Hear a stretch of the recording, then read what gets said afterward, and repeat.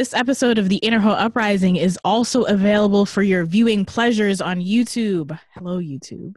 If looking at people while they're podcasting is your thing, then you can click the YouTube link in our show notes and gaze along as we talk our shit. Also, this episode of the Inner Hoe Uprising is sponsored by you. That's right, you. All of your Patreon donations, PayPal donations, 5-star reviews on Apple and Stitcher, shoutouts on social media, articles, mentions to your friends, IHU merchandise purchases. This is too much. All make this show possible week in and week out. And for that, we thank you, homies. You do so much for us.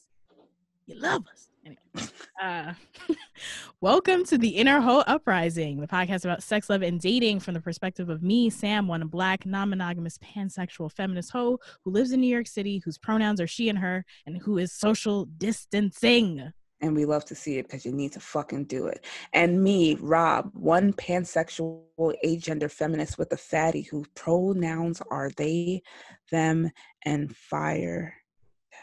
Is that because you play in fire? That is because I'm a firefighter.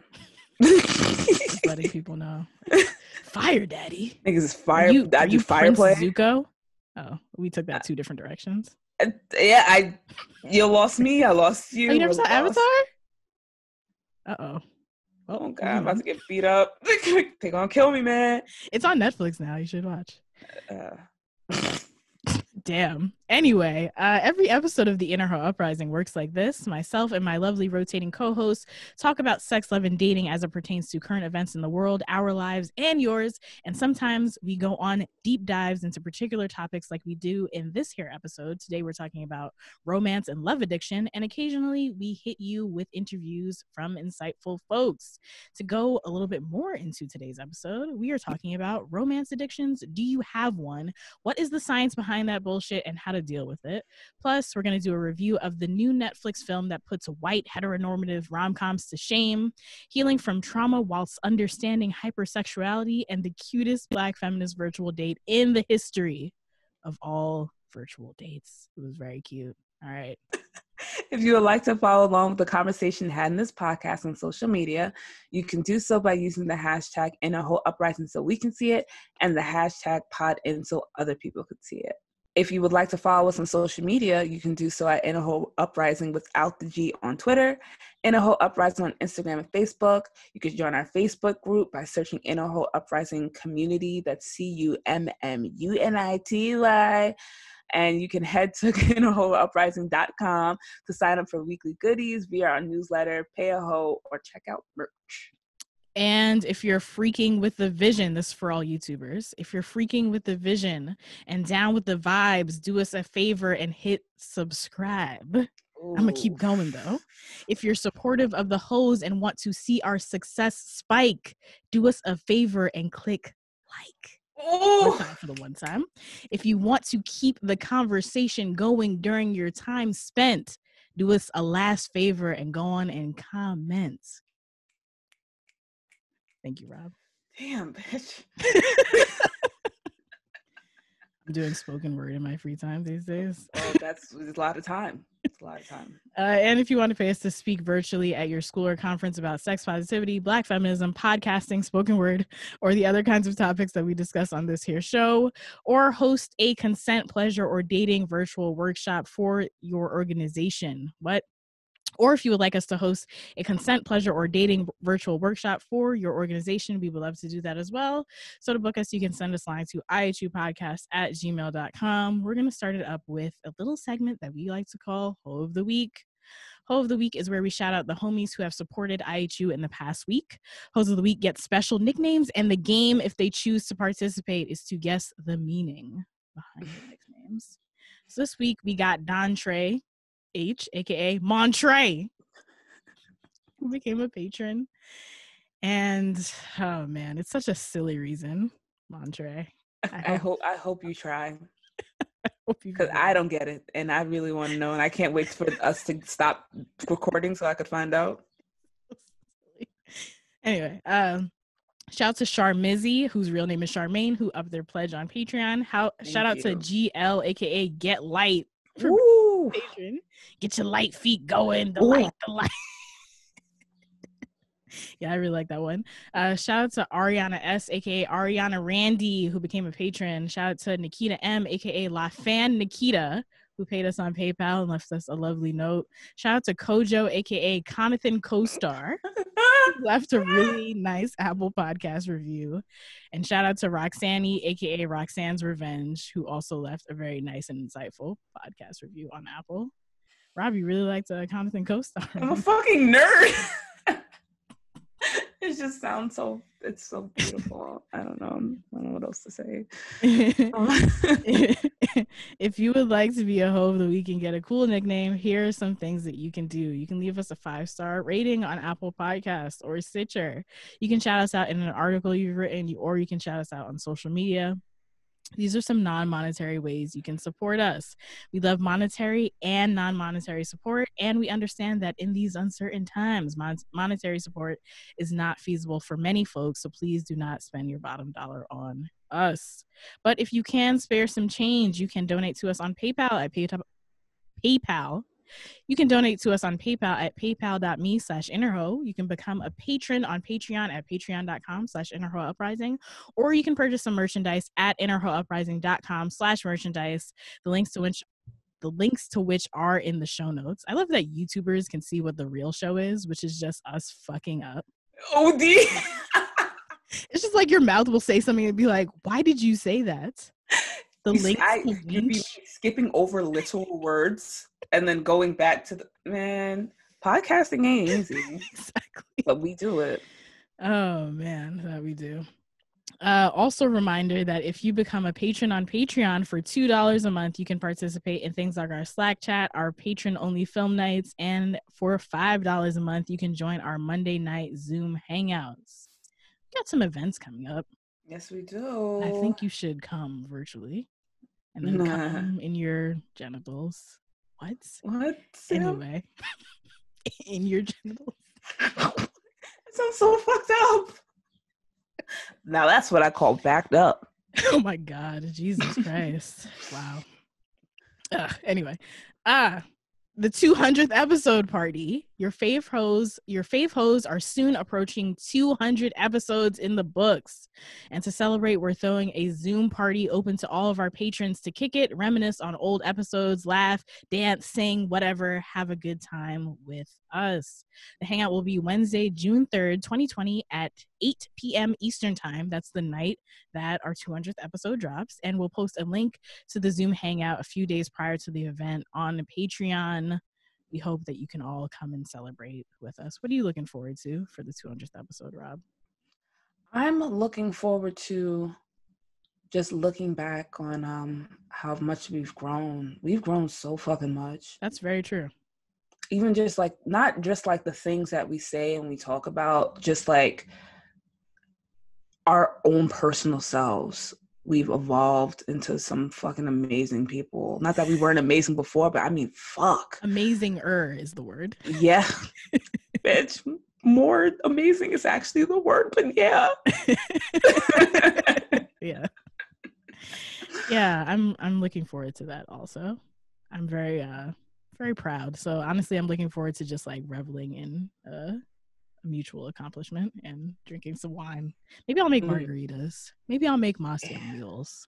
Okay. Wow. Honestly, we should all get Jose Cuervo, and this will be our fake. Oh, we can do it together like a drink thing, but we all separate. Oh my, exactly. This social distancing shit is fucking me up. That's sad, but it's but that sounds lit. Yeah. Damn, I don't know if I want to be drunk with all these people, but YOLO, nigga. I'll just mute your camera. You know what? Rob's acting a little wild. We should record the episode drunk too. We've never done that before. Yes, we have. Not that drunk. Not that drunk. We won't be smizzed, but let's pregame. Let's be drizz. Sorry. Yeah, it's fine. Young M.A. It was fine. It was fine. Shout out to Young M.A. Anyway, so there's that. You can celebrate that with us. Also coming up, we have Akua's solo sex workshop.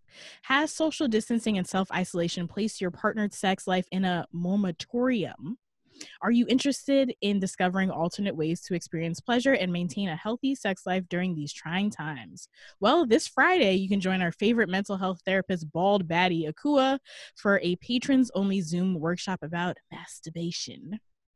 The workshop will cover the basics of solo sex from start to finish, including ideas for solo foreplay and tips and techniques to rock your world.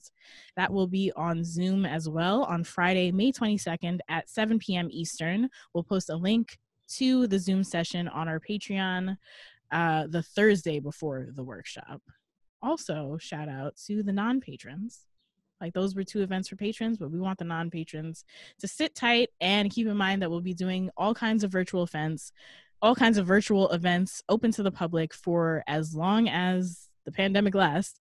And we want you to stay tuned for more because we'll be announcing those on the show and our social medias. One last shout out before we get into this real juicy topic that Rob, I was going to call you Job. I am Job. This is Job. This nigga has mad jobs, so their name is just Job. Rob Jobs. This real juicy topic that Rob is going to get into, but I want you all to know that Akua, the aforementioned co-host, was recently featured on our friends over at the Miss Vixen podcast. Miss Vixen is your destination for lit womanist perspectives on pop culture, politics, media, and other incisive conversation usually stolen from us from the mainstream to profit off of. Akua and Miss Sorry, I thought I wrote something wrong. Akua and Miss Vixen host Queen spoke all about sex therapy and raising a sex-positive child, and the link to that episode will be in the show notes. Now, without further ado, we're going to get into a little segment that we like to call Fuck It. It is our topic of the day, and Rob is going to tell us about Mine as Well, Face It, You're Addicted to Love, which is what I wanted to name the episode. And then Rob was like, no. And I was like, joke's on you, because I'm still going to name it. Oh, yeah. You can do this segment, but I'm going to name it the fuck.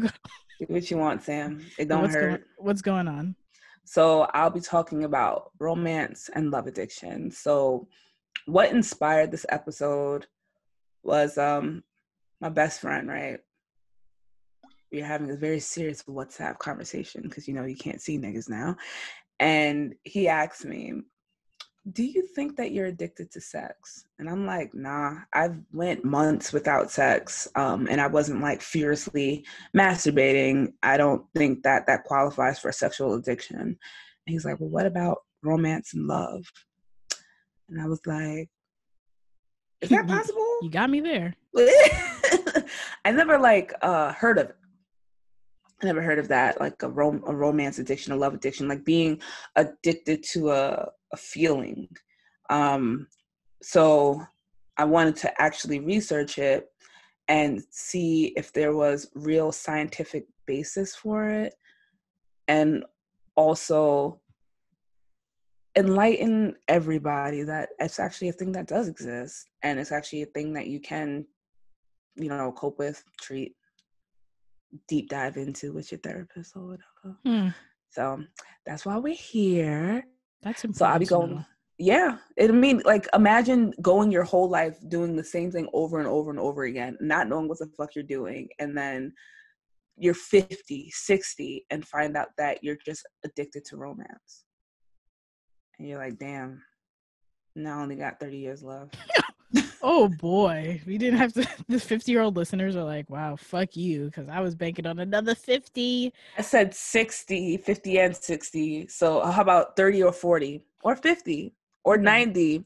I mean, it's 2020. Some weird shit's happening. You never fucking know. So romance and love addictions may look different for everybody. Like, you may not be looking for a serious relationship, but like casual partners who make you feel romance. Like when you were dating initially, oh, I don't want to be in a serious relationship, but I do want people to date and to have fun with, without that monogamy experience.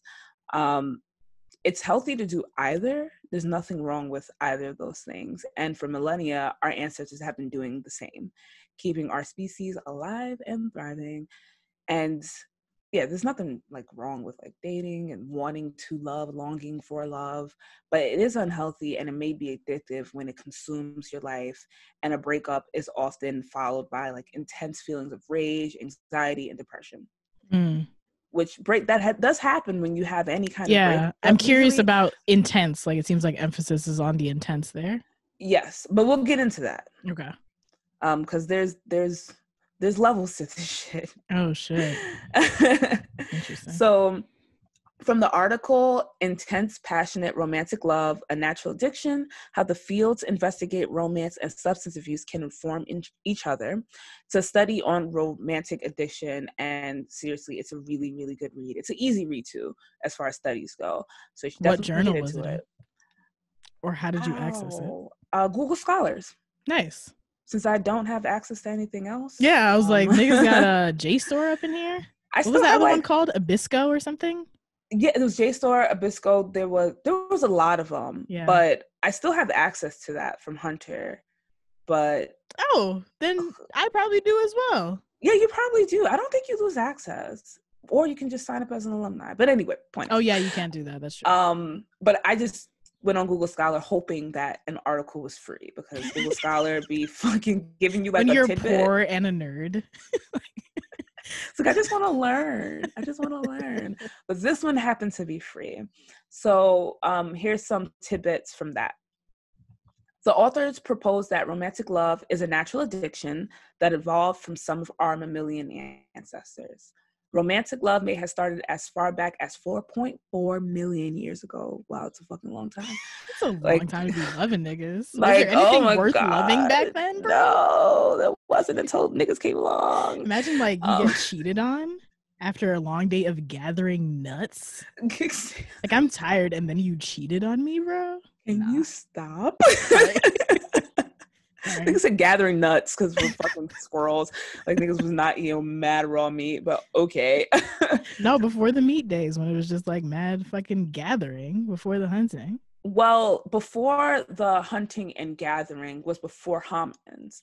So those are just our like what you would call like monkey-like ancestors, and they weren't necessarily monogamous. I see. But our hominin ancestors, which are the closest you get to humans before humans, they were, I wouldn't say monogamous. Like, how the fuck are you gonna know if they're monogamous or not?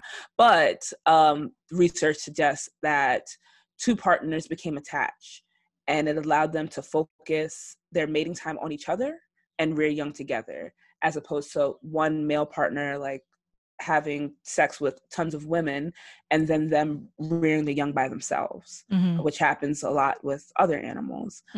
And romantic love, for that reason, could be considered a part of evolution because you're bonded to that person for life. But lovers with an addiction, they may relapse like drug addicts do. Long after the relationship is over, specific cues like people, places, or events, songs that are associated with a past lover may trigger memories. This initiates the renewed craving, obsessive thinking, which leads to compulsive texting or phone calls, or showing up in hopes that the romance may be rekindled despite the likely negative consequences and renewed rejection.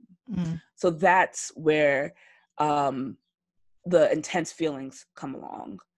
But even then, that still might happen in a normal breakup, but it's the constant cycle of it that becomes unhealthy. But yeah. When you say long after, what is long after?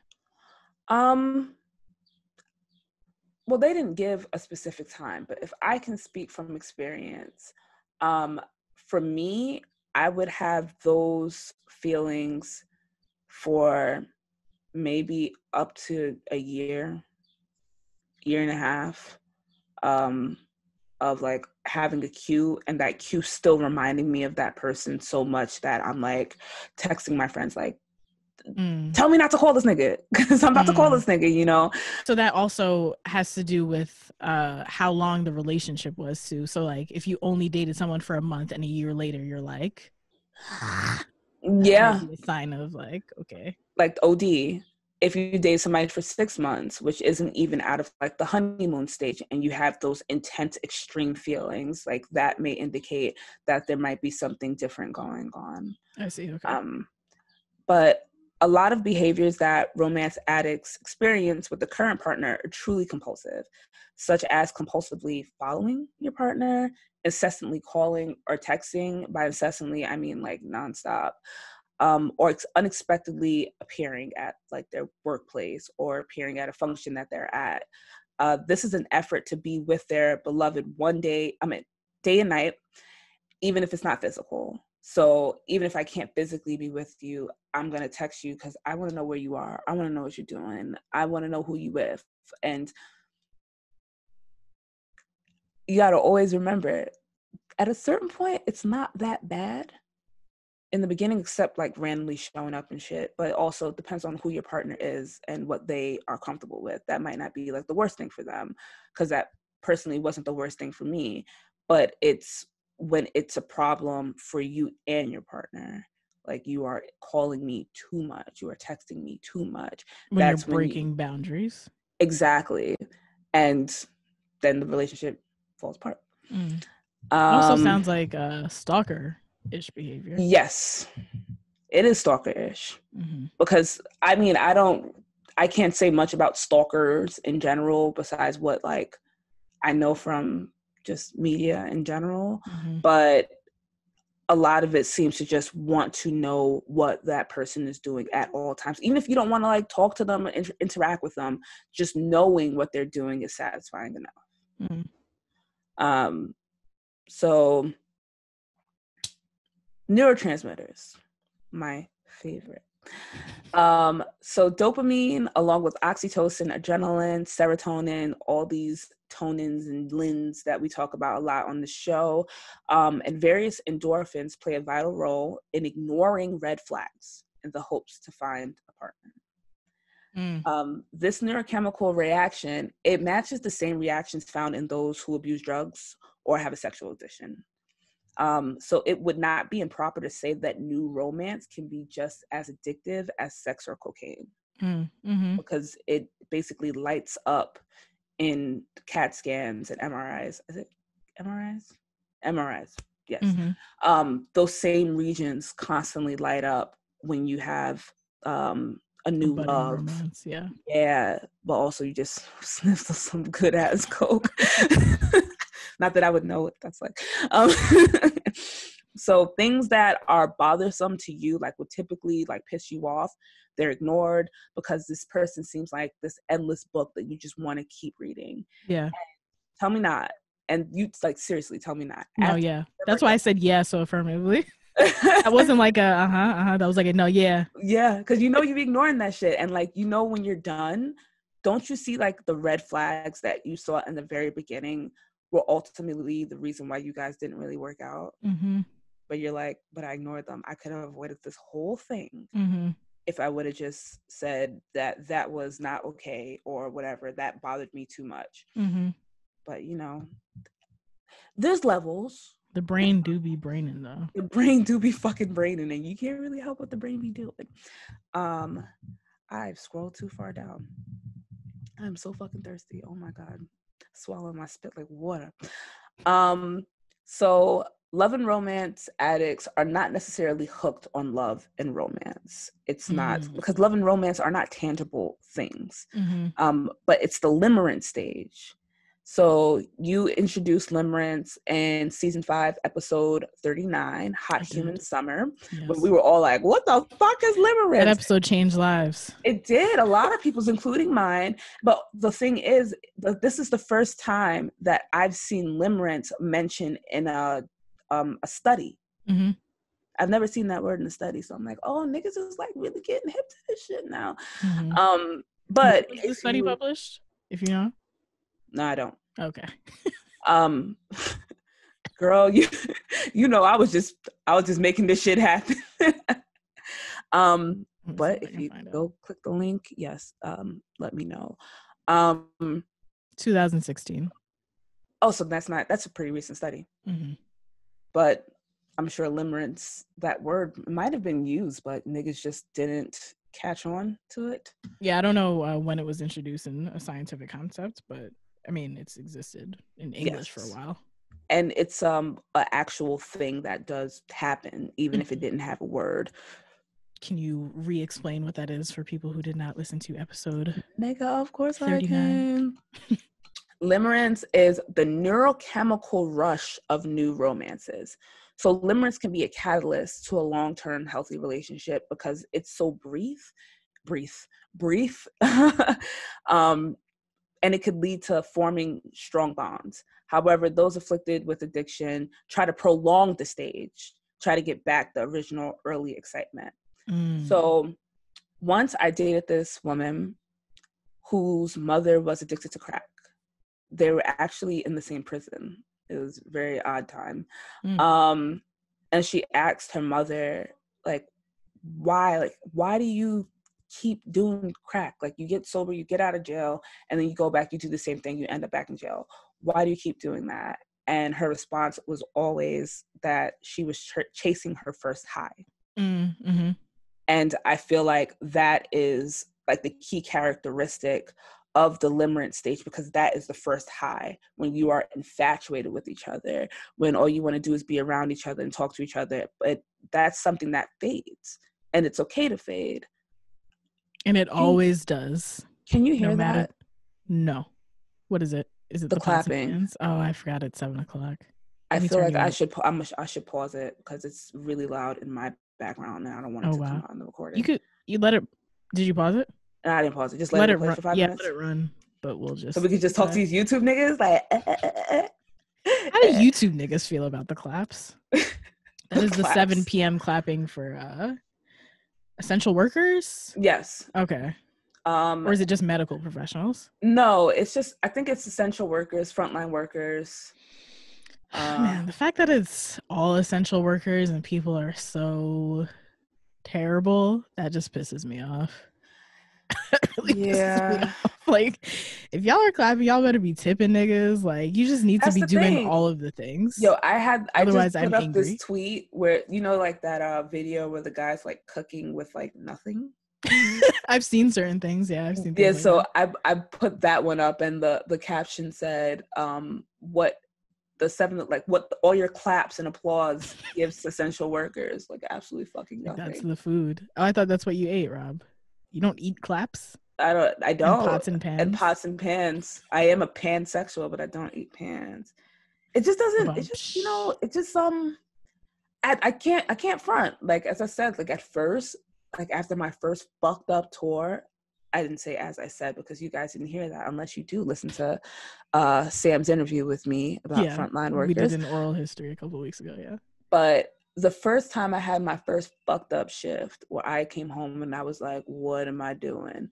And I heard those 7 o'clock claps and I was like, oh, people actually like appreciate this shit. But 2 months later... Weird. Whatever. We got 1 more minute because they literally clap until 7:05. The fact that it happens this is very funny to me. So YouTubers, this is the second time that I'm experiencing this with Rob on Zoom specifically. And yeah, the preciseness of it is very funny to me. Like that is these niggas are. It's hilarious. It's like a little bit of pots and pans, but I think it should be okay. Okay. All right. Ignore any pots and pans you might hear in the background. That is the 7 p.m. claps that happen for essential workers here in America, the place where half the country doesn't believe the virus exists. Anyway. Oh my God, please. Sorry. Yeah, no, it's okay. It's okay. What were we saying? So to continue, yes. Damn. But I think I finished the whole thing over limerence. That if I didn't, essentially, yes. It's just you're trying to go back to that initial stage that naturally does fade away. Like no couple remains, and limerence is like synonymous with the honeymoon stage, and that's from 1 to 6 to 8 months. The cupcake phase. And it's like a lot of couples, if they really find out they're not vibing with each other, they break up within that time frame. And then some couples make it past and they still break up. But either way, it's like the honeymoon stage is that beginning rush of all of these chemicals that, you know, you can't stop it. Like, you can stop it, but it would be changing the way that you think completely. But it's okay. Like, limerence feels good as fuck. It does. But that's the thing. It feels so good that it can be addictive, that you want to feel it over and over again, or you want to prolong it for as long as you possibly can. And you might prolong it for yourself, but you might not be prolonging it for your partner. So with diagnosis, so the DSM-5, which is the latest DSM, that is the diagnostic manual. Wow, I have a fucking degree in psychology and I forgot what DSM stands for, but that's fine. It's a book used to diagnose mental disorders. Anything mental illness wise. And it has seven. How does that, whatever. It has 11 criteria for substance abuse, where only 2 must be present for a diagnosis. So the website rehabs.com, it actually just focused on 3 indicators, and it seemed like they just kind of inserted the word like love and romance in lieu of substances, and it works just fine. So one criteria was for 6 months or more, love addicts are preoccupied to the point of obsession with new relationships, ongoing relations, romantic fantasies of the like. The other one is love addicts have lost control over their romantic fantasies and relationships. More often, this loss of control is evidenced by failed attempts to quit or at least curtail their obsessive search for love. And lastly, love addicts, like other addicts, experience the negative life consequences that are directly and indirectly related to their obsessive behavior. So romance addicts, they struggle to find or romaine. Oh God. It's actually a guy I was in love with in 7th grade because he smelled so good, and he didn't smell that good when I was 16. But romance addicts struggle to find or maintain romantic and sexual intensity, and once the intensity fades, they search for a new relationship. Let me make sure I'm talking into this microphone because I'm moving a lot. They rely on these kinds of relationships to escape stress, mental illness, or unresolved trauma, which are the things that people use alcohol, drugs, and sex for. And they can feel alone when not engaged in relationships, but when they are in one, they may feel smothered. So it's a very conflicting cycle. Why is it that they feel smothered when they are in one? I think it's because they don't really want to be in one. It's more of the rush of chemicals, but then if you are in a relationship, then you're expected to also do relationship things. Smothered by the responsibilities of being in a relationship and not just the funness. Yes, because the funness goes away after a fucking while. It really does. That shit is work. Relationships always work. And they can confuse romantic and sexual intensity with long-term or true emotional intimacy. So an example of that would be somebody that you had sex with. You may have had like a really good time. You may have felt like a really personal connection, and they felt it was still kind of casual, but you treat it as, oh, you must really fucking like me. And you begin to try to maneuver your way into their life so you're a more consistent partner and they're not with the shits. That happens a lot when I get ghosted. Say more. So recently there was a guy who, I was breaking social distances. I'm a stupid ass bitch. But he came over. I brought him dinner. He helped me dye my hair. We had like such like intimate moments after my grandmother died. So he's like, oh, anything you need help with, like, I'll help you. I'm like, oh, that's so sweet. Eventually we did have sex. It wasn't like passionate or whatever. Like, I don't even remember it that much, but I know that there were points where we would talk through it and we would do the pillow talking thing, and he opened up to me like way more than I thought that he would.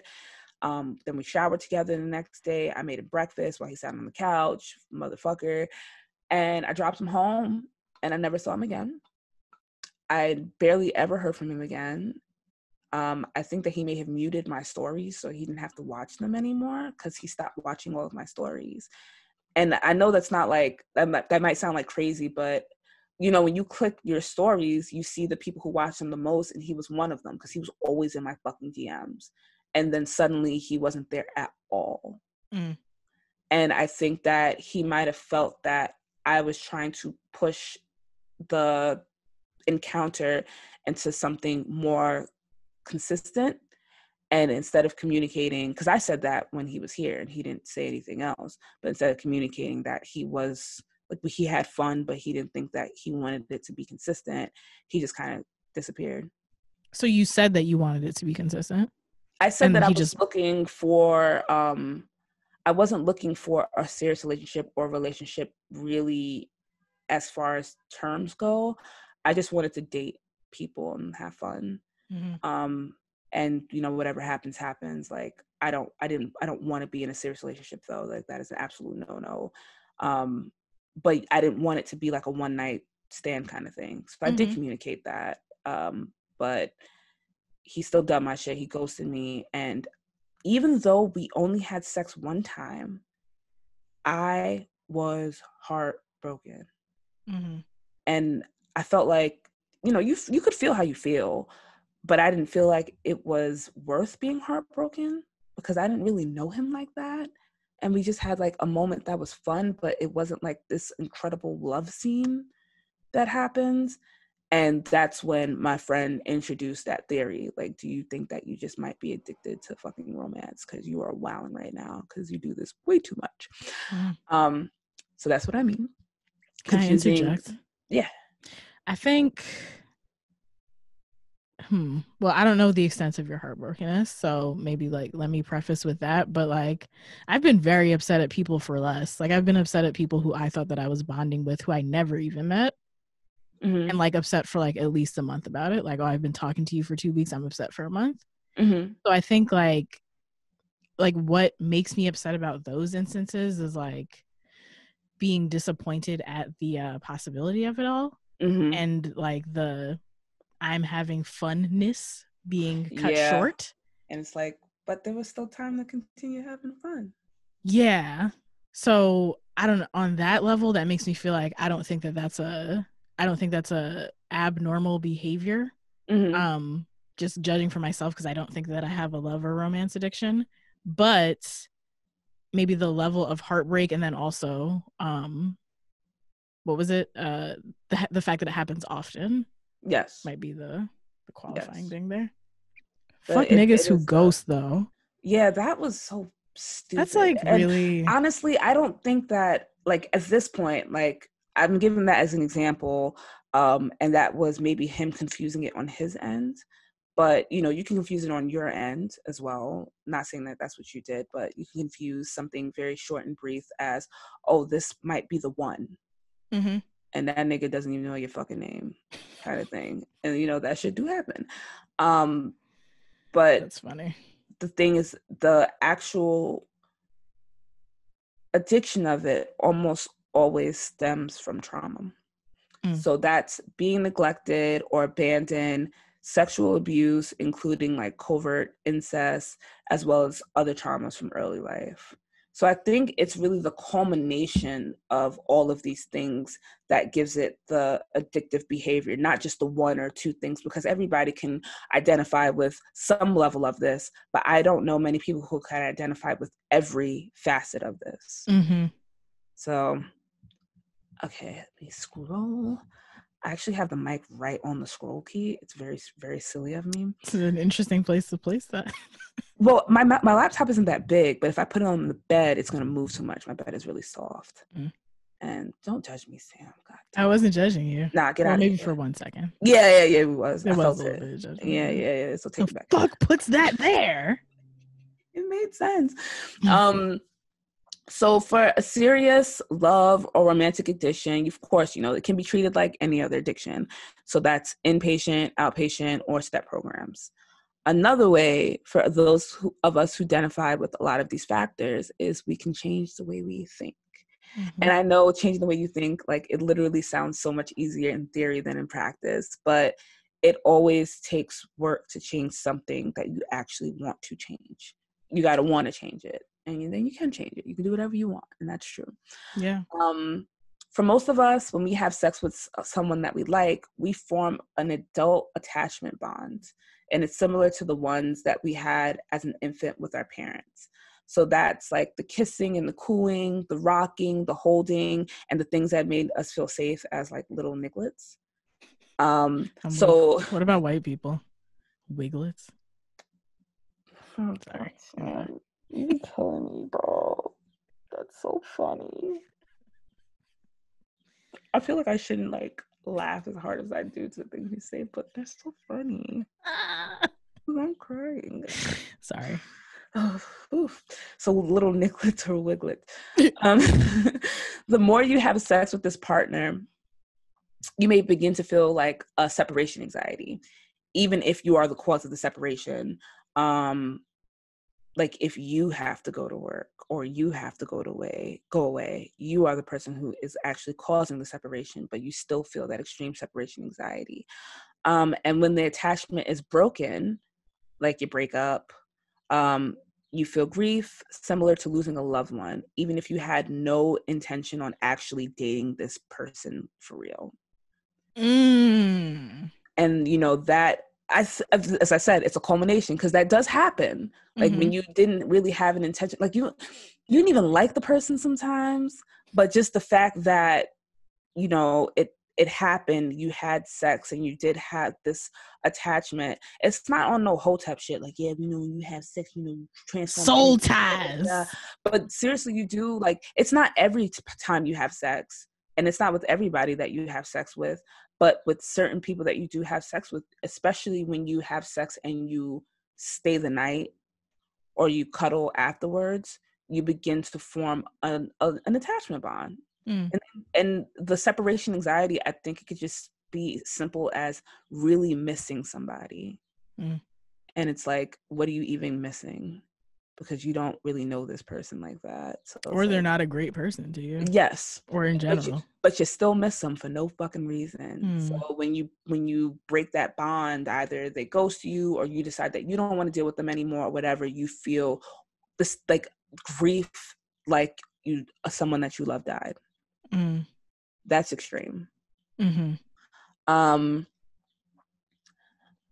So I would say if you find a partner, just for like experiments, because we don't really know what the fuck is going on. So if you do find a partner that you think shit might be lit with, see what happens past the limerence stage.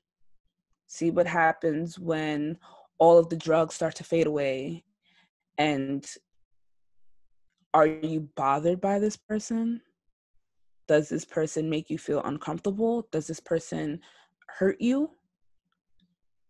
And you see if you can, like, if this person isn't, if you don't feel those things, you feel kind of good, you have to see through your own idealism of perfection, of what a perfect relationship is supposed to look like, because there is no perfect relationship. And you go through the power struggles of a relationship, because that it just happens. You don't really dive into a relationship and everything is just picture perfect. You struggle with, I don't like when you eat all the fucking yogurt because you don't even buy the fucking yogurt. You never buy the yogurt. Shit like that. You know, that has literally been a conversation. Like, this nigga's eating my fucking yogurt. He never buys the fucking yogurt. But you want to buy other shit that I don't like, whatever. How inconsiderate. Yeah, niggas be wildin'. But, you know, you have to see if that is a boundary for you, if that's a red flag for you. And then you just work on it. If it's worth it, it's worth it. If it's not, it's not. And you have to see yourself objectively from the outside looking in and taking responsibility for your own emotional baggage. Because if you do feel like a lot of these things apply to you, you know that you got some emotional fucking baggage. But you have to take responsibility and not put, oh, I'm like this because of this, so let me continue to be this. Exactly.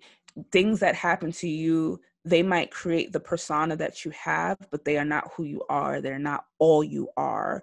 You are a person separate from your experiences. So you can control how you react to situations if you want to. Hashtag you are not your trauma. Oh, yes, bitch. You have to see yourself objectively and communicate in truthful and honest ways and maintain a level of respect inside the relationship on both ends. Just because you're used to people, you know, being extremely disrespectful to you, abusive to you, doesn't mean that you up the ante. And it's like you are proactive instead of reactive. It's like, I'm gonna wild out on you, so you wouldn't even get the chance. Yeah. You got to maintain a good amount of respect, and in time you may become more flexible and accepting who you are and you and your partner's limitations. And even if it doesn't work out, it's more of a lesson than just the grief that you're constantly experiencing. You learned, okay, this is what I like, this is what I don't like, and I think I can leave this relationship without falling apart.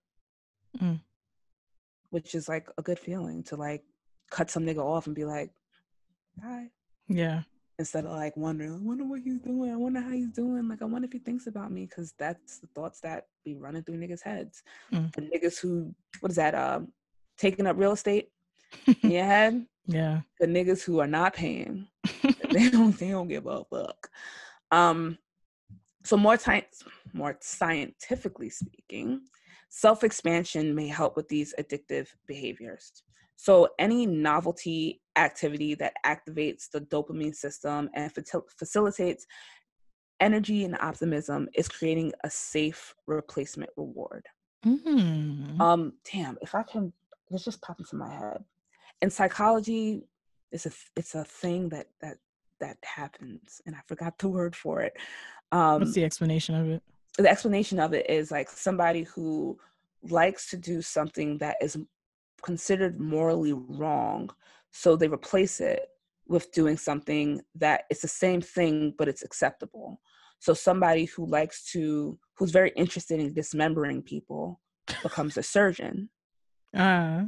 Somebody who's very interested, like too interested in dead bodies, becomes like a mortician, or the people who be doing autopsies and shit.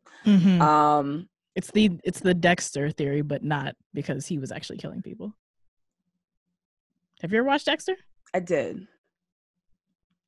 Oh, because he likes to kill people. He's a fucking serial killer, but he justifies does it to people who are morally he feels deserves it. Yeah, exactly. But yes, that's still bullshit. But great exactly, because you out here killing niggas and shit still. Yes. So it's similar to that, except to the less extreme area. Not morally reprehensible things, but things that are harmful to you.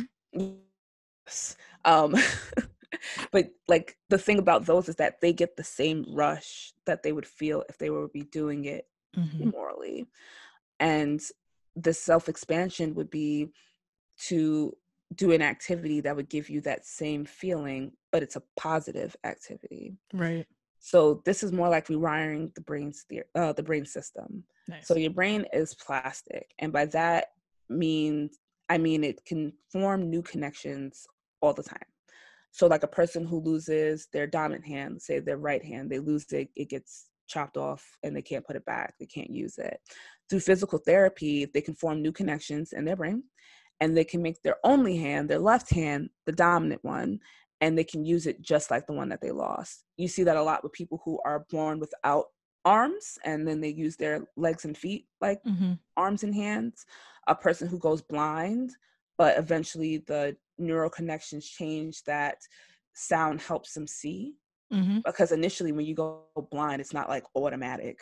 Like you don't suddenly go, I know exactly where that is. I know exactly where that is. Your brain forms connections, but it's practice. Right. You know, it doesn't just happen. You have to practice it. And then like the brain doesn't, just a long pause. The brain doesn't stop changing unless you let it stop changing. You can always form new neural connections. No, you can't get more neurons, but you can form new connections. And we love neural connections. It's amazing.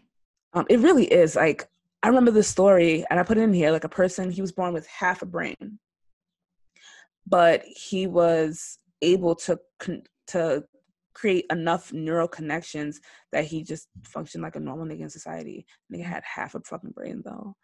And it's like, in theory, he's supposed to like not be able to function in certain areas because he's missing certain parts of the brain, because different hemispheres do different shit.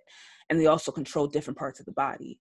So if he was missing his left side, he shouldn't be able to use his fucking right side, but he was able to be a normal ass nigga. So that means that anything is possible.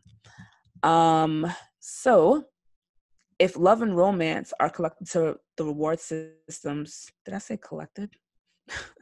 If love and romance are connected to the reward systems in your brain, you have to create new neural connections to these reward systems to re-navigate how dopamine is released inside of your body. So some people try to stop dating entirely, going cold turkey, but without using the neuroplasticity, the behaviors are still there and relapsing is highly likely. Just like with stopping when you quit smoking cigarettes. Like you quit cold turkey, but you do nothing else. Some people can. I did. I was able to quit cold turkey. But most people relapse because there was no behavior or no substitute.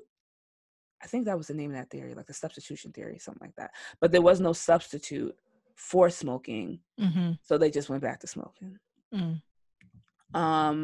So my own personal theory, because, you know, I still got a degree in human biology and psychology and all that. But this is something that I've been thinking about for a long time, and I've been practicing, and it feels like it does work a little bit, like, you know, but it takes time. So my own personal theory is to do this with songs. So my ex and I, we used to make playlists for each other. We were doing that during our limerence stage. And a lot of the songs in the playlist triggered a lot of emotions that I did not want to feel. Instead, I combined both of our playlists, like all of our playlists. I renamed it to just love songs. We used to have pictures of each other as a playlist. I just put a picture of a really pretty flower. And I listen to it when I'm doing anything like romantic or sexy to me. So if that's just like dancing, like in my room, because I like to see myself looking all cute and shit. If I'm doing something for my OnlyFans, that's the playlist that I have in the background.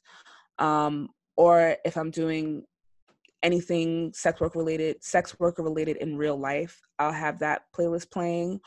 Or if I'm just like cooking or cleaning or just forming the connection past my ex to something, just doing things that I enjoy. And that helped me disassociate him from songs. Yeah. So I'm not as triggered if a song comes on. I'm not like, oh, wow, my ex sent that song to me. Oh my God. Like, it's just a song. You're like, oh, I twerked to that on OnlyFans instead. Yes, and they loved that. And they tapped me, bitch. Yes. It's a good neural connection to me? Yes, it is a good, but it's a connection that you have to like force. Actively do. Yes, you can't expect it to happen. It's something that you really have to put work into do. So also like activities that you did with a partner that when you think about, you always associate with them. Try it with a group of friends that you truly love and form a new memory to that activity that involves healthy love. Deleting numbers, especially as we are truly in the era of not remembering people's phone numbers, because now you really don't have to. It helps curve the cue of seeing their name.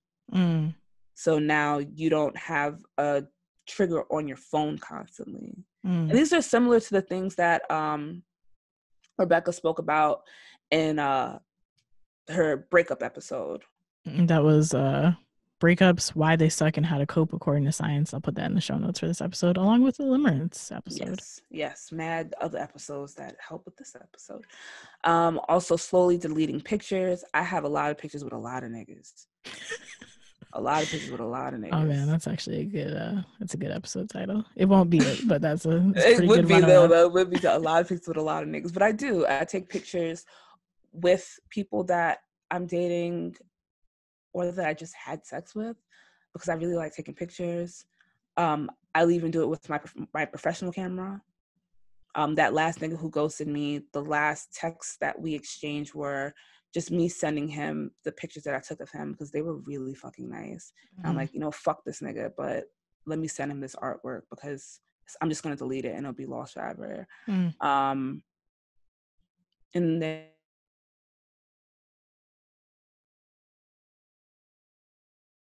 moving gifts, like things that Can you start that again? Removing gifts from your place of residence or your workplace that somebody that you don't want to think about is giving you, doing activities that you used to reserve for a lover, and you do that with loved ones who are not romantic. So back to the same nigga.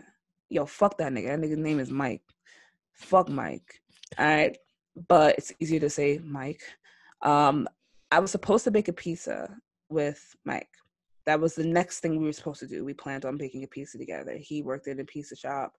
I had some gluten-free pizza dough, and I'm like, I really want to bake this fucking pizza because I tend to only cook when I'm with somebody. I don't tend to cook alone, eat out until I'm poor, and it's very bad. But I have a friend that I see all the time, and when they come over, I bake a pizza. And I began baking pieces from scratch, and these shits are quite fucking hitting. And it was like, I created a connection simply to pizza to another nigga that fast in a week because neuroplasticity is fast if you put effort into it. I put effort into seeing him again and making a pizza. So any thought about pizza, I thought about him. So now when I think about pizza, I think about when am I going to see one of my friends so I could fucking make these niggas a pizza and and prove to them that I am a true Italian. Okay. I'm going to make you a pizza. Don't worry. You're going to understand. Okay. But it all truly helps form new connections in your brain associated less with romance, and you still get the dopamine rush you love, but in a safer way. It minimizes the rejection fallout that causes the compulsive behaviors because not only are you providing yourself a distraction, you're rewiring yourself to be less addicted and more in control. And remember, it's truly a process. It doesn't happen overnight. You may relapse a couple times before you get it right. It may take months, it may take years to truly feel free of the compulsion to be with someone, but be patient with yourself. Nice. And that's about it. How did you feel putting all that together? I was very intrigued because I'm like, wow, this is really, like, think about it. I think we spoke about this one day after recording, and we couldn't really pinpoint a time where I was actually like single. I've always been either in a serious relationship or dealing with somebody. Yeah. What is the word? Whatever, I forgot the word. No, in a way that it could have ended up being a relationship. Okay. Or not. I thought it could have been and they didn't think so or whatever. I've been like that since I was about 19 years old. I've always been involved with somebody. So like really seeing that, I mean, I already had an idea of doing all of these things because, I'd known neuroplasticity really does help, but it helped me become patient with myself and like really understand like, okay, like I do have wild childhood trauma. I have a lot of rejection trauma from childhood. So I can see why I can try to keep somebody in that limerent stage forever, but it's not okay. It's not safe to keep trying to do that. And it's also just not possible. It's an unrealistic expectation that you have. Yeah. Me and my ex who just broke up, we had this crazy limerent stage. It was absolutely beautiful. It faded away, and I would never apologize to this nigga because fuck this nigga. He's a horrible person. But I did try to prolong the stage for as long as I could. And I was always like, oh, but you used to do this, you used to do that. Why don't you do this? Why don't you do that? But it's because we were past that dopamine rush and everything was just normal. Mm. But we could never get back to normal. So once I really realized that that shit was a true dub, I finally was like, all right, let's just end it. And then I jumped right into something else, and then jumped into something else, and then jumped into something else. It's only been like 3 months, 2 months. I don't even know what is time, but I'm just gonna be more patient. And That's good. I'm glad doing this episode allowed you to be more gentle with yourself.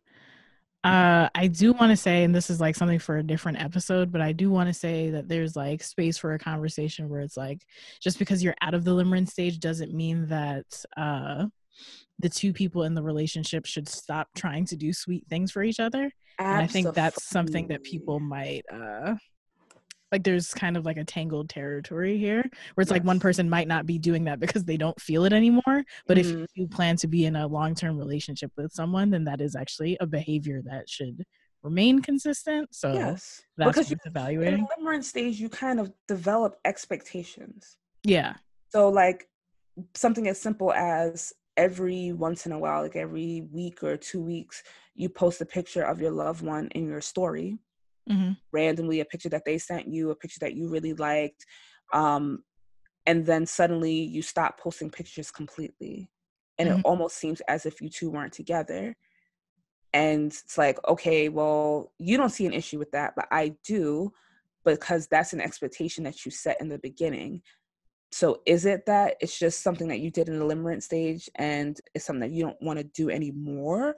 Or is it that you just don't want to do this and you haven't had the balls to just end it? You just wanted to prolong the relationship. So I do completely agree with that. You got to do nice shit. Just because you fucking with somebody for a long time doesn't mean you just be with them. Like, the fuck? This is my partner. That's that on that. That's on period love. Well, thank you very much for that, Rob. I love when we get all sciencey on this podcast. If anybody has any responses to what Rob said, or if you just discovered that you might have a romance addiction that you need to talk with a mental professional about, because we are not diagnosing you on this. No. Tell us about your experiences and things like that, because that would be a really interesting conversation to continue. Also, if you have ideas for episodes that are rooted in science or deep dives or anything like that, we're kind of trying to play with the format of this show. So definitely tell us what is pressing, what you want to hear the hoes talk about. We're going to move on now to our segment called Fuck Me, which is our segment about our sexual, romantic, and dating lives. And within that segment is a mini segment called Sam Presents Ass Media, which is a play on the term mass media. I like how you extremely emphasize ass. Like, you kind of yelled it. Yeah. I love it. Thank you. I love you. I love you too. I'm taking a break from sharing about my personal life, which is typically what this segment is for, while I deal with some things on my end. But in the interim, I'm not going to stop talking because this is a podcast and niggas got to host it. So instead, I'll be giving book, TV, podcast, film, all things media reviews that relate to sex, love, dating, and or gender. And most of the time, they're spoiler-free reviews. So this week, the review is on a movie called The Half of It. Have you ever heard of it? I have not. So this movie is on Netflix. It debuted maybe like 2 or 3 weeks ago, and I saw a little bit about it, and then it kind of just petered out. So I think it's a good movie for people to watch. So I definitely want to like boost it on this podcast. So the synopsis that they give on Google, and maybe even Netflix itself, is a shy, introverted student helps the school jock woo a girl whom secretly they both want. So I put this on, it was one of the options for our Netflix watch parties for patrons to vote on, and nobody voted on it. And I think it's because the synopsis doesn't do it justice, but the synopsis is trying to do what the movie itself did. So now I'm going to give you my own synopsis, which is, what did I say here? Oh yeah, it sounds like a typically oppressive, heteronormative, toxic romantic love story that nobody wants to watch anymore because the heyday for those are over. So here's my synopsis. The story revolves around a 17-year-old Chinese-American friendless writer who lives in a very white American town and is queer but not out. Her white male classmate and her fall for the same Latina queen bee of the school, and all the people involved learn and grow along the way about themselves. So I think it was a really, really well done film. And yeah, I would actually suggest that everyone watches it. I'm still up to doing a Netflix party on it. One thing I really enjoyed was the opening montage. I won't spoil too much, but it's the first thing that happens in the film. It's an artistic, I think it's like stop motion animation that is happening while the main character is narrating, and they're narrating the myth of soulmates. And that the Greek, or maybe it's Roman, myth of soulmates is that people were together as two people in one body or in one soul, and then when they came down to earth they got separated, and you need to find your other half to be whole. And then at the end, because the main character is a writer, they're like, yeah, but that's all bullshit anyway.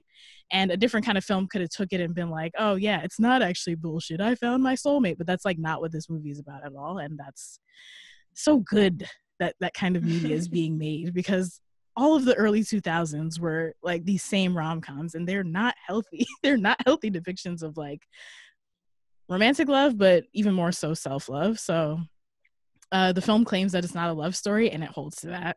And it has strong messages about self-actualization, self-growth, and self-love, and love in general, which I think you need self-love in order to feel love with other people. Maybe that's not true.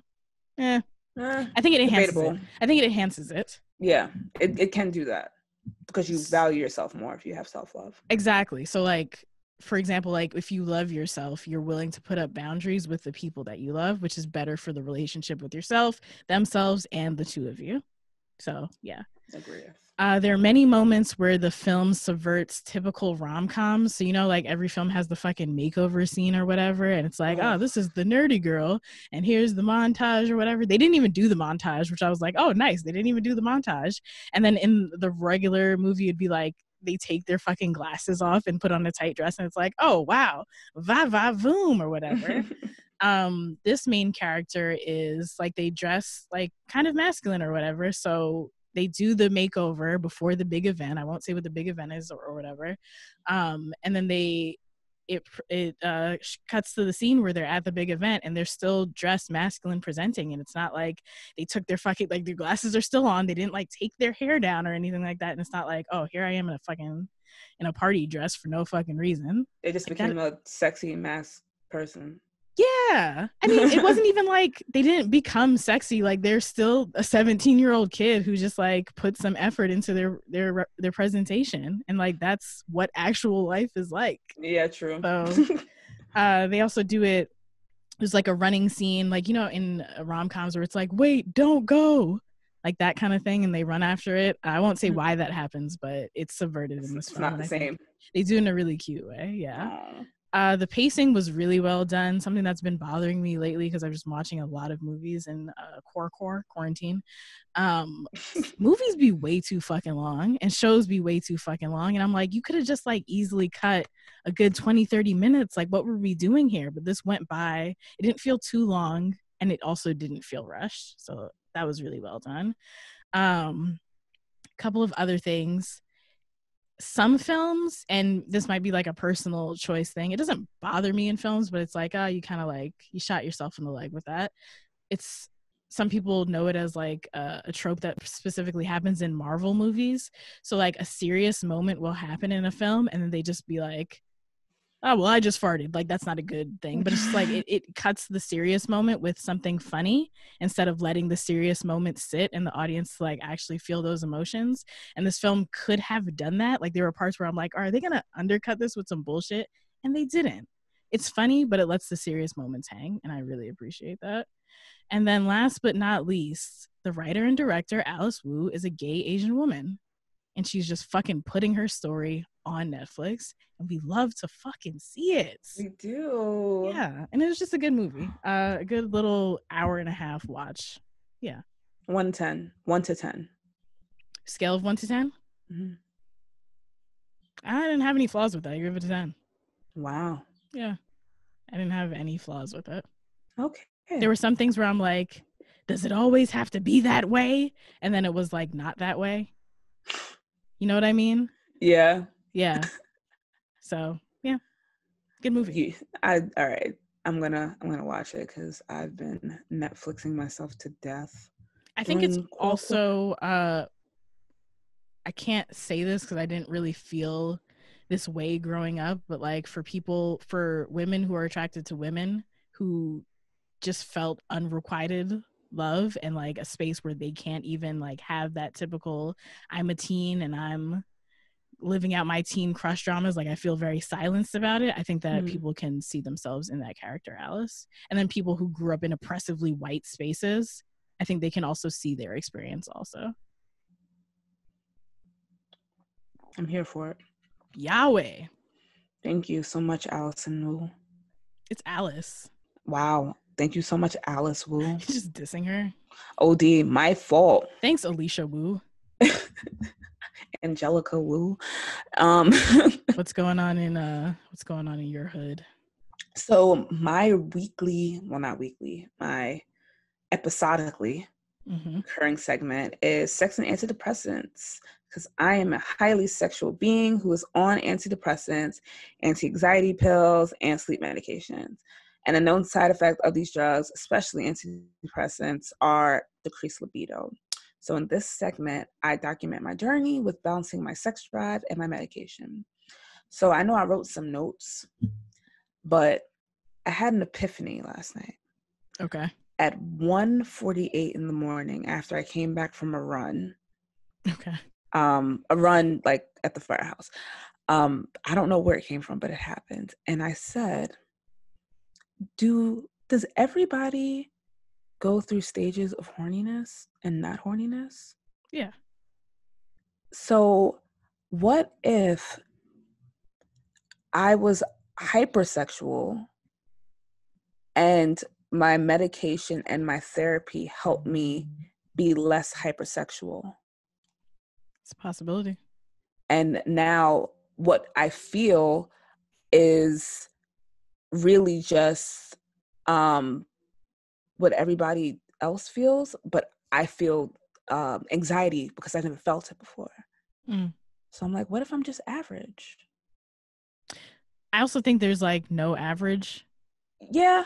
Like people experience sexual libido differently. Yes. But I don't think that, I mean, it could be a side effect, but I don't think that it's like, it just doesn't, I felt it as like this negative thing. I've honestly like shit. Like I've been viewing it as a negative thing. Like, oh, I can't orgasm. I'm only horny sometimes. I haven't masturbated in this long, but it does vary. But for me, literally for my almost entire sexual age or whatever. Well, I started having sex at really having sex at 16. And since then, I've always felt horny. Always. It never stopped. I had to form a bond with God one time to be abstinent until marriage. That lasted all of 2 months. And but that was me like going to church, like trying to pray the sex out of me. But it didn't like change the core of me. Like I was just extremely hypersexual person. So with going to therapy and talking about things that have happened to me, being more open with my friends and talking to them about the things, like being very honest with them, and of course medication, but I just feel like it's not just the medication playing a factor on my libido. I think a lot of it also has to deal with me actually healing from sexual trauma, and that turning me to be less focused on sex and to be focused on other things, especially like I focus a lot more on healing. I focus a lot more on really trying to force myself to leave people who hurt me alone, trying to convince myself that I am worthy of friendships that do not cause me pain, any kind of pain, even if it's pain that they don't mean to give me. If I perceive it as pain, then it is pain, and I shouldn't have to deal with that. So that's just something that really came to my mind. Like, I think it was one of those things where, like, one time I didn't know, because I don't have like a lot of feminine body friends. I do now have a lot more, but when I was like early 20s, I didn't. I had like 3, and I didn't know if it was normal, even though this was stupid, but still, I didn't know if it was normal to not be able to see your vagina while looking down. Like, I know that sounds like, it might sound kind of weird, but it's just something I've never thought about before. Well, I think it was just because I began gaining weight, because I was just going through, like, I went through a very late stage puberty. Like, I really bloomed at like 21. Like, I started to actually like get like bigger and get hips. Like, I look like what a woman looks like or whatever. But I could no longer see my vagina. And I remember I always used to look down and go, oh, it's coochie. And I couldn't see it anymore. And I didn't know if that was an experience that everybody else shared. And then when I began to ask, they were like, yeah, no, I mean, some people can, but most people can't see their vaginas. They look down. They have to like push their stomachs back or something. And I felt like it was like that. Like, I actually had to I had to ask somebody, like, you have sex, but do you always want to have sex? Do you always want to masturbate? Like, is this like a thing that you turn on and off, or is it just a thing that's always on? And he's like, no, it's like it comes and goes. I feel how I feel. And I just didn't know that people, like, I don't know. I just didn't know that I could feel how I feel. Like, I have sex, and then after I have sex for like another week and a half, I just don't want to have sex. And I thought that was so crazy. Like, why don't I want to have sex? Why do I just want to sit and cuddle with this person? Why am I crying because I'm not horny? What the fuck? Like, it was that bad. But now I'm realizing that it's okay to not be horny. Like, it truly is okay. Drugs are not. But one thing that the antidepressants are doing, I have my dose raised, because I am still currently dissociating a lot. It is very unsafe. So I had my dosages increase by 2. So if I was on 50, I'm on 100, something like that.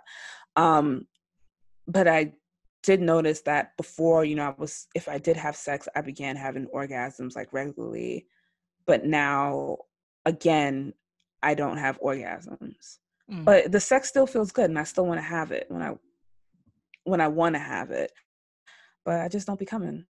And I'm like, I'll come eventually, like on my own. Came like 4 days later and shit.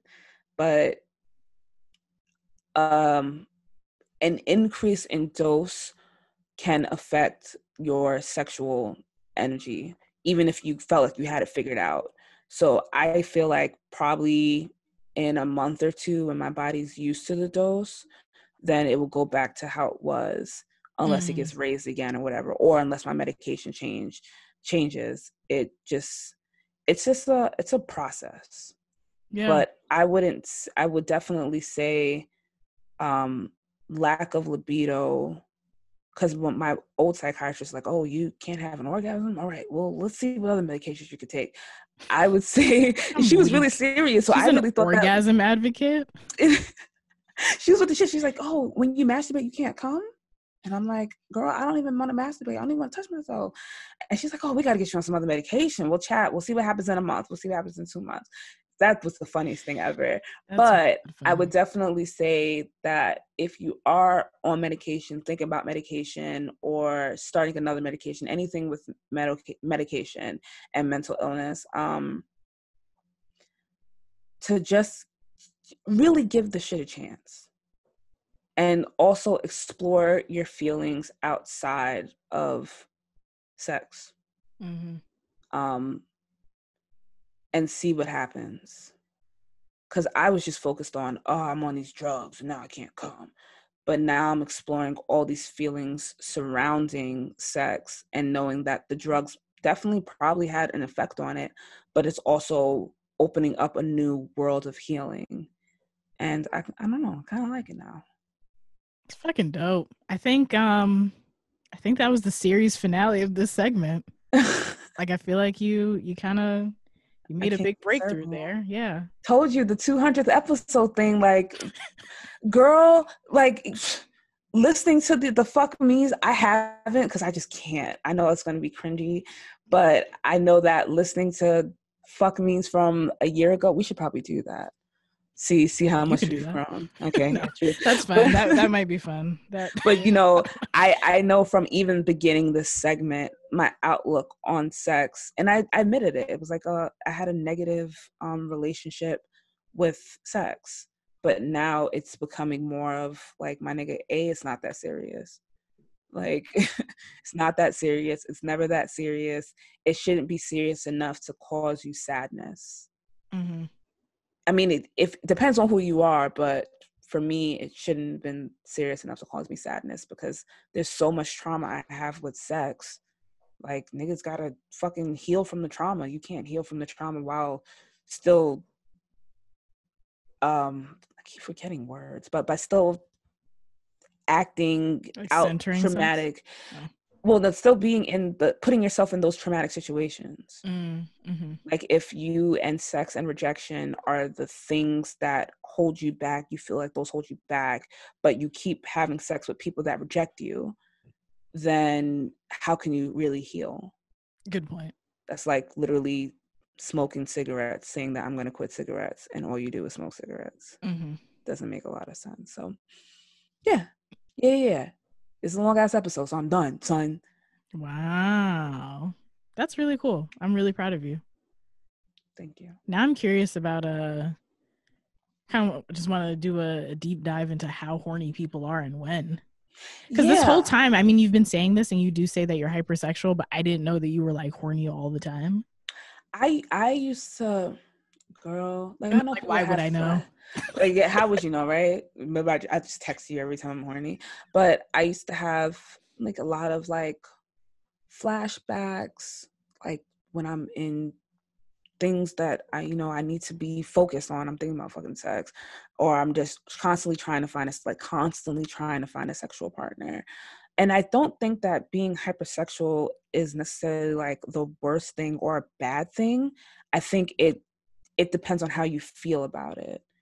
Okay. My hypersexuality can put me sometimes in unsafe situations, or it can put me with just really mean people for the sake of just being with a person. Mm-hmm.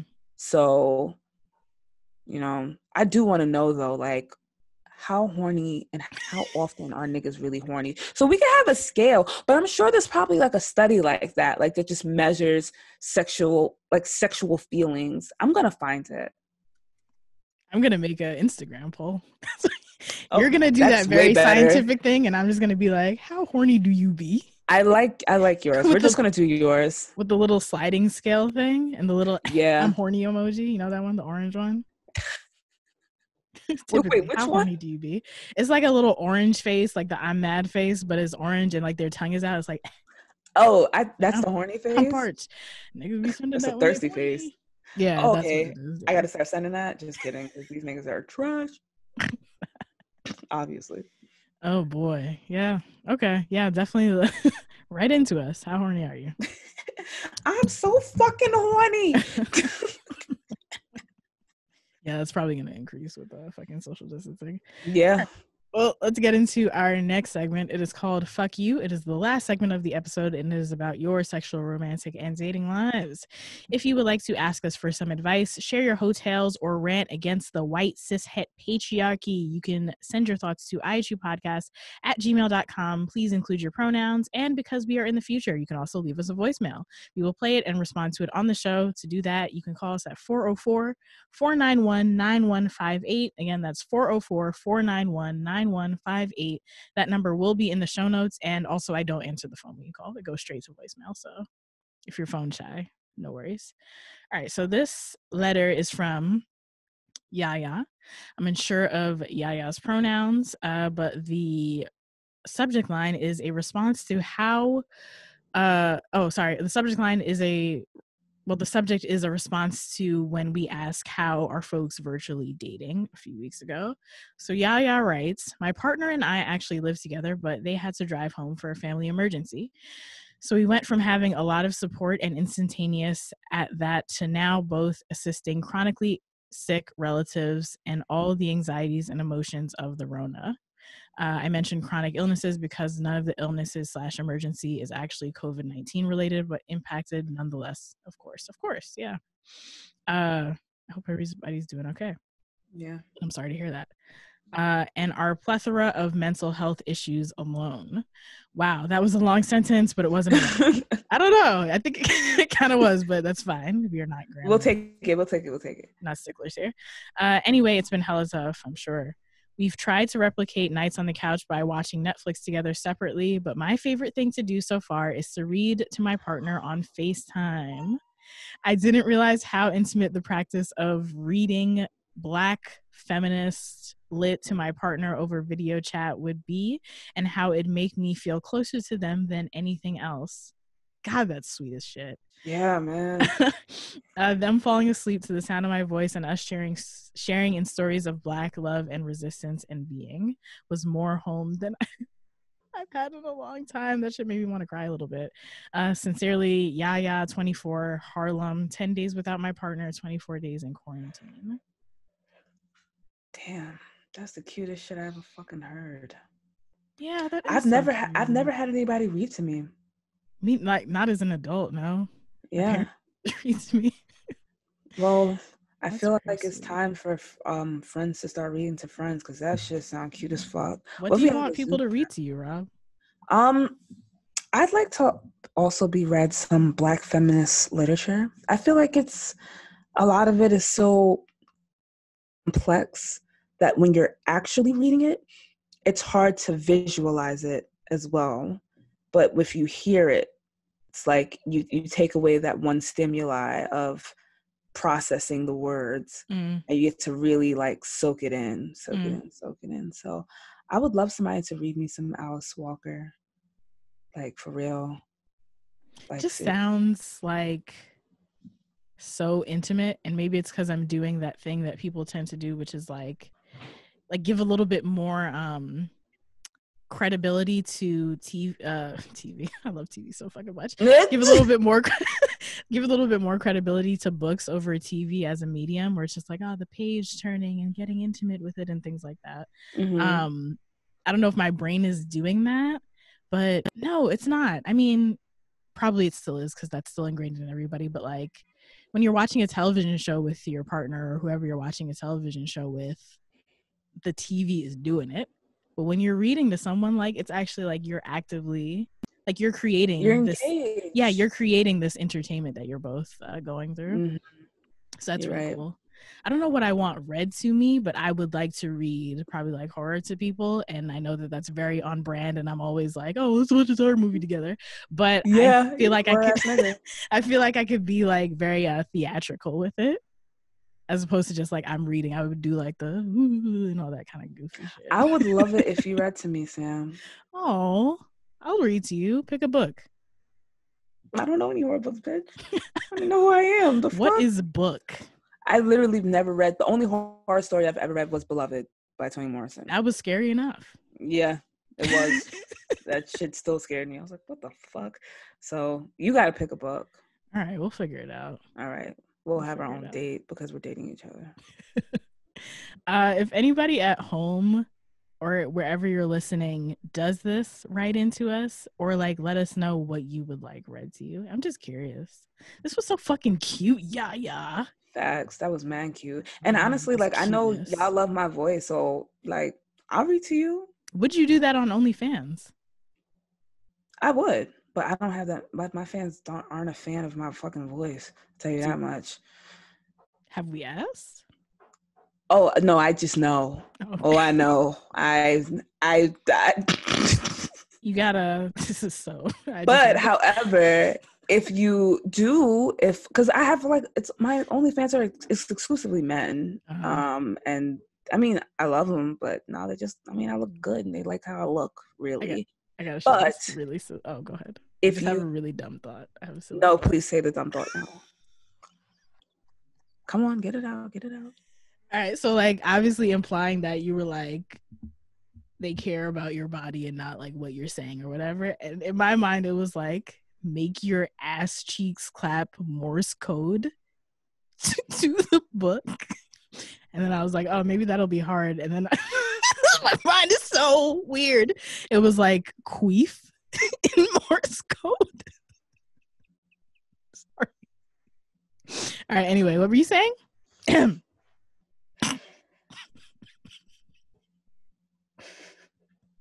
It's like queef and what's. All right, I'll start where it actually started. It was like do sign language with your ass, and I was like, oh, that doesn't even make any sense. Yeah, no. And then it just devolved into nothing. Just okay. All right, Sam. Too far. Anyway. Anyway. I can't even make my ass clap, so let's just get that. That's why I said way. queef. Anyway. Mad air in my coochie. Niggas shoving air in my coochie just to queef out Morse code. You become the first and all it says is hi. Billionaire nigga. That's innovative. one of those Black China shit. But no, if you're listening, because I don't want my OnlyFans to just like exclusively be like fucking sex and sexual content. I would like to do like, you know, other non-sexual things, like post my workout videos. Ooh. There's a guy who I send like topless workout videos to, but he just loves my muscles. So I'm like, yeah. But I want to post my workout videos and y'all niggas tip me for it. But I would love to go on live and read, talk.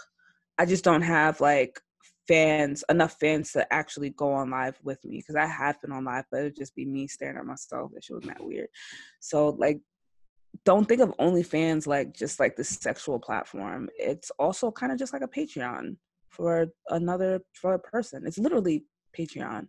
It's literally not only sexual content. Niggas have all kinds of shit on OnlyFans. And if you like me as a human, subscribe. That's a Finax. Rob's OnlyFans link will be in the description of this episode. And as we are winding down, I would just like to say, if this episode made you laugh, help you learn something, made you feel good, made you question yourself in a good way, or positively moved you in any sense, please leave us a rating and a review on Apple Podcasts or Stitcher, and let everyone you know that you love these hoes. We deeply, deeply appreciate all of you. If you would like to follow us on social media, you can do so by following us on Hoe Uprising without the G on Twitter, Hoe Uprising with the G on Instagram, and you can join our Facebook group by searching. Also Hoe Uprising with the G on Facebook. Forgot about that part. And if you want to join our Facebook community, you could do so by searching Hoe Uprising Community. That's CUMUNITY.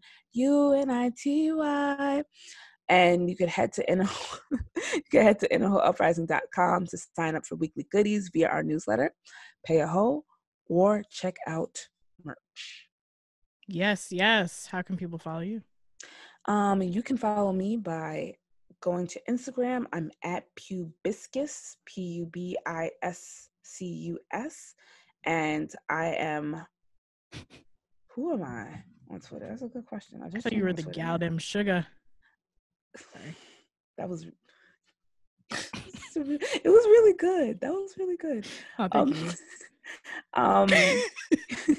And I should just change it to that. I am Robbie the Body, ROBBY the with 2 E's body. Oh, we got a Twitter change name. Yeah, I'm trying to escape niggas as a maximum effort to just. I'm weak. Need to change their whole identity and shit.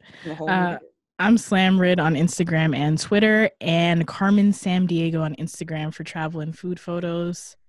Peace out. Oh, and my OnlyFans is onlyfans.com/BBYBOIROB. Baby Boy Rob. Yes. Sick. See ya, niggas.